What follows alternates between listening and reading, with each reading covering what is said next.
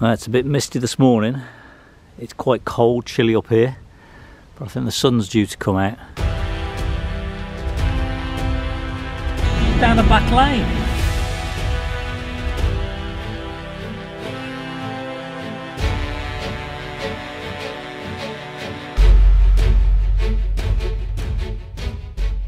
You are ready for a different kind of life. You're shining bold, the wind is cold. You must return to the wild. If you enjoy our channel, please subscribe, as it really helps the channel grow. So please give us a like and a comment, as we really love to hear from you. But we know on the TVs it's a bit more complex. In the last episode, Stu celebrated his 60th birthday and we had an amazing meal out at the Wilton Arms. And we found a great park up where we were entertained by the paragliders who sailed through the winds.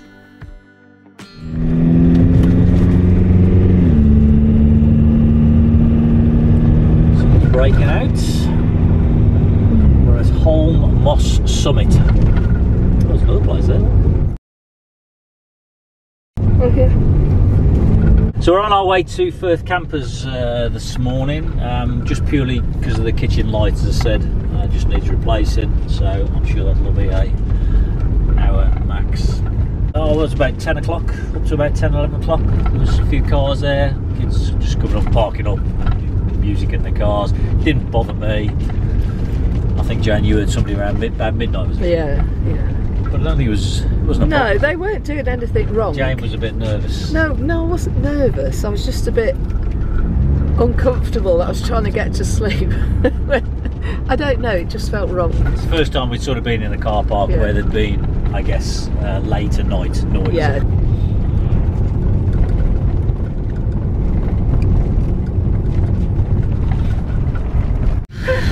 Oh my god. So in the background there you can hear Jane cleaning her teeth. As she's filming, she's multitasking. It was just such a lovely view, I just thought couldn't turn it off. She didn't know whether to carry on cleaning her teeth or take the picture. Of course, take the picture. Jane's complaining I'm dawdling. Well, since Stu's retired, he seems to have slowed down, which is what you asked me to do. The 40, the 60 speed limit is now. You said when you retire, you've got to slow down. So I slowed down. On the now road. I retire, I'm not going fast enough. And then, but now I'm going on a speed awareness course. You've just said that you've got somebody up your backside, and that's because you're going 40 in a 60. Down a back lane. That valley was not a back lane. Don't think so. Whenever you've followed people doing 40 in a 60, you've always. Well, perhaps they were right. Now you're one of those. I'm one of those. Yeah. It's a beautiful morning. Surprisingly, it suddenly just burst out, hasn't it? Come down below the cloud line. It's beautiful down here. It's a lovely road, this, but it's quite a main drag between Manchester and Sheffield, west to east. And we approach a place that seems iconic, where there's a caravan 20 metres from the road. And it's been trashed by the elements over many years, and we can never quite work out why it's never been removed. And we arrive at Firth Campers, who create all the auto campers.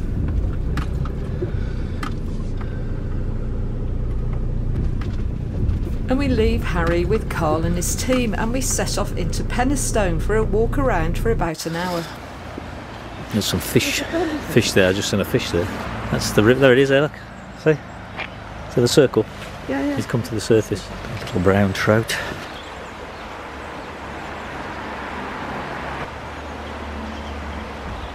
There's a colourful bird, I don't know what that is.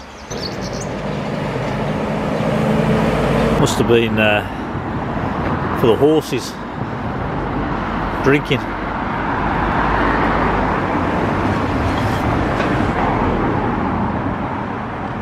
So as we were walking around Penistone, there's a lot of bike emblems, and I think the Tour de Yorkshire must come through here. It's a beautiful day. It's a lovely little place. Some more bike on the top of the shops there. So I think the, as I say, the tour must come through here. It's got a collection of small shops, restaurants, bars. So that's St John the Baptist Church, Penistone and Thurleston.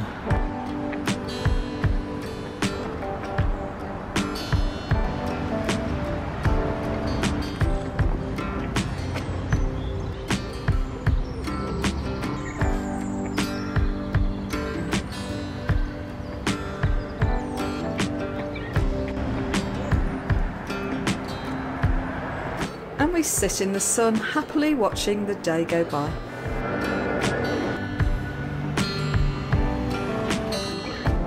Blimey, he must have been going at speed to get up there. So this cinema was going from 1914 to 2014, so it's 100 years plus now. And next to it is the council offices, signed at 1913, and by the looks of it there used to be a free library, although that looks a bit more derelict now. This award-winning structure is called the Barn, and it was commissioned in 2010, and it's one of the largest public timber structures in the UK, and I believe they hold a market here twice a week, although we've never managed to catch it when we've been here. And we stock up on some provisions for the day. Campervanning is very much a shop-on-the-go approach for us. And after about an hour or so we head back to pick up Harry on a job well done as always by Carl and the team. And we decide to head towards a nearby National Trust site, and it's Wentworth Castle and Gardens.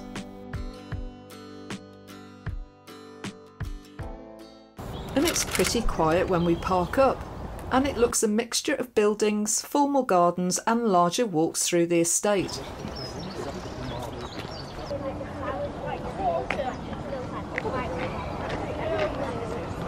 This is the long barn. There's a cafe and toilets here. Looks an impressive building. It's a stunning day as well. There's a bit of a nip in the air, but it's nice in the sun. There's all walks around the parkland. Are you interested in the history of it? Yeah. So, are you local? No, we're travelling from Shropshire. Right, okay, I didn't think so. So, about 6 miles towards Rotherham from here, there's a huge house called Wentworth Woodhouse. Okay. It's got the longest frontage of any house in Europe. And the family who owned that, the Wentworth family, it's actually just in a village of Wentworth. The guy who built this basically expected to inherit Wentworth Woodhouse back in early 1700s. Thomas Wentworth, who actually built this, decided he didn't need that, he didn't need the hassle, so he came and built this just to show off. So we just spoke to one of the volunteers there, and he was telling us this is it's all a bit of an illusion. This was a house built just for show. It was never really lived in. It's now a further education college.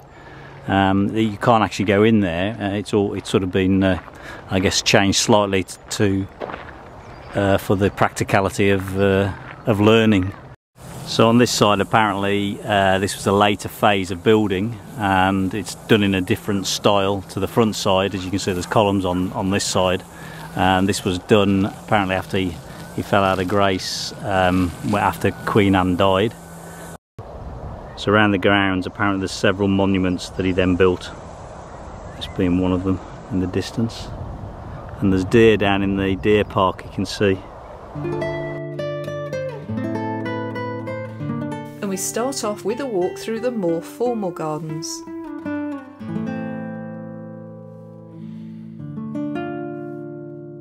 This tree's got a bit of a story to tell, I'm sure. But it's sprouting new life.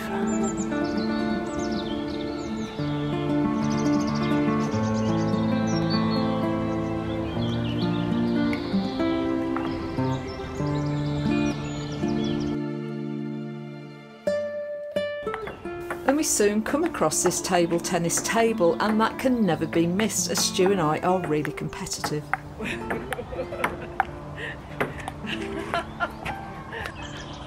I won!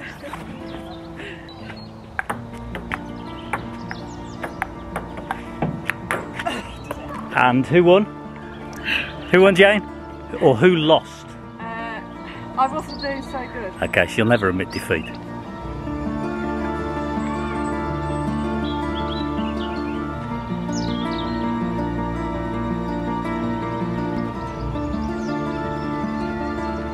The National Trust is working really hard at the moment with the community to help restore these gardens, with 18th century species of the day being replanted, and this shows the attention to the level of detail. We're going to go and get warmed up now in the conservatory. The conservatory was built in 1885, but in the early 1900s it started to fall into disrepair. And unbelievably, it stayed that way until 2004, when funding started to come in for its restoration. But the building wasn't actually started till 2012. And they've done an incredible job, and it provides a nice warming area on a windy day.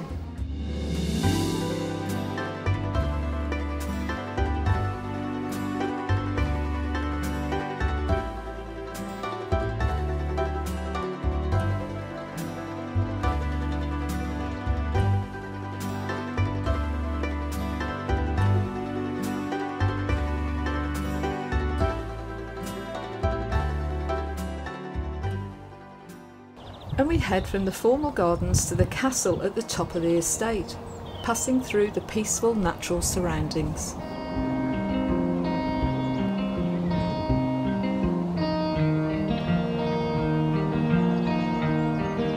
So guys, does that work? Or is that spoiling the view? I'm not sure. I know what I'd be doing. If this was my seat, that would be... That would be gone. Yeah. Answers in the comments. Not sure if it works.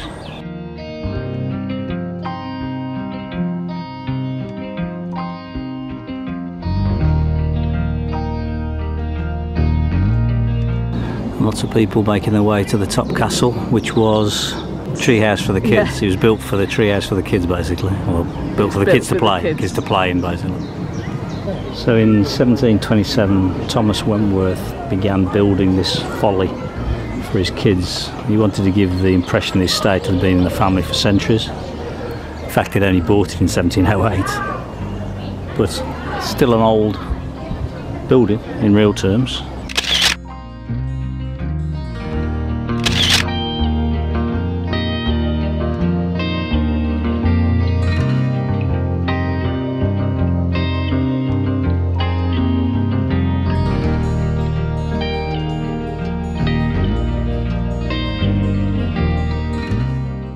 Okay, one of us took the wrong way. I don't think that.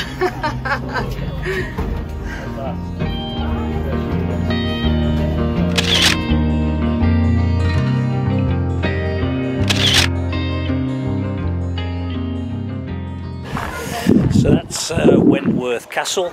Definitely worth a visit, especially if you're a National Trust member anyway, because it's obviously all included.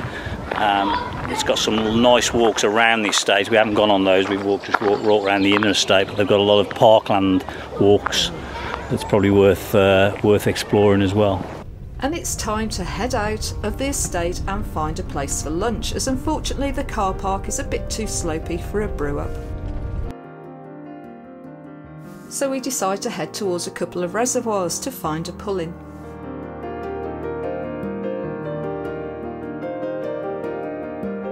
So we've just stopped for lunch and we're by a little reservoir. So this is a cobbled together meal. Having a baguette, ham baguette, and Jane's having sawdust compacted together called rice cakes.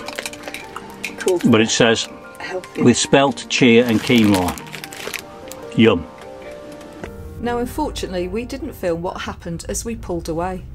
We approached a 90-degree bend that was a single track when we were faced with a car and a low loader rear down lorry.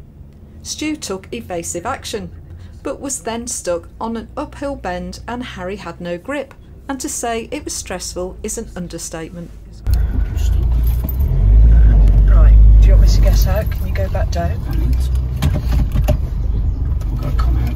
Okay. This spot unfortunately means. Oh Jesus. I've got no choice at the moment. No, I know. Whew. God, I tell you what, if there's somebody else there, I can piss off. Come on, Harry. Oh, that was stressful. You did really well then. Probably some crap reverse. Bloody hell. This is where I need them chunky toys. Things like that. So after that bit of excitement, we plotted a route back to the Peak District to an area west of Castleton, overlooked by Mantor.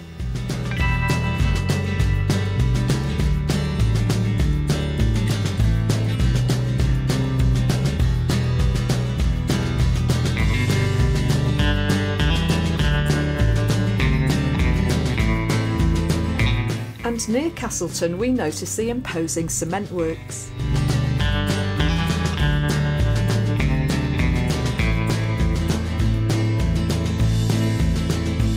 Our destination is at the top of Winnet's Pass.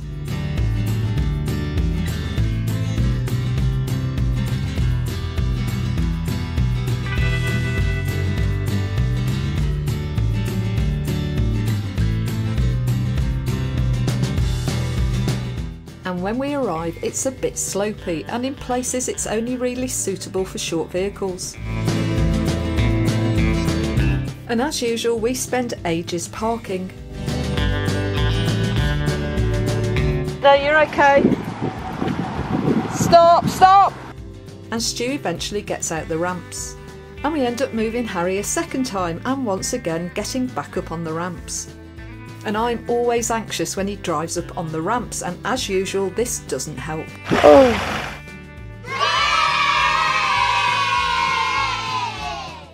And we finally get settled, as we plan to be here a couple of nights before moving down to Castleton. And once again we've got a view that we love the most, with the green valleys and the dramatic skylines filling the view. And there is that cement factory again. That's a good old van conversion with an urban paintwork on it. And we go for a short walk passing Blue Cross Caverns, where you can go and visit the mines for the unique blue stones.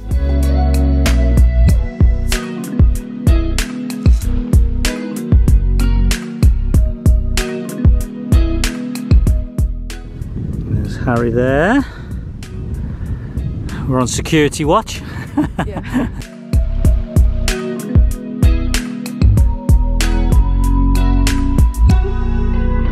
And we come across these couple of microlights, but they look like they've recently landed. And it's pretty windy today, so unfortunately there's no flying for Tom the drone.